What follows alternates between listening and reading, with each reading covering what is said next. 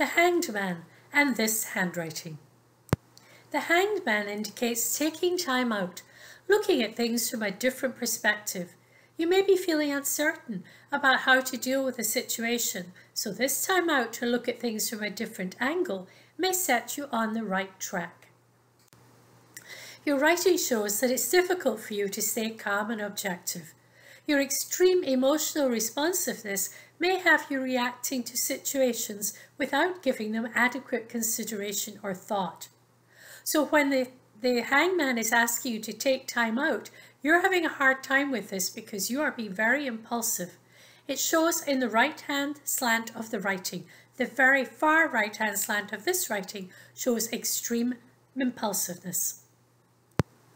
Learn more with my book Tarot and Graphology, How to Deepen Your Readings with Handwriting, link in the description box.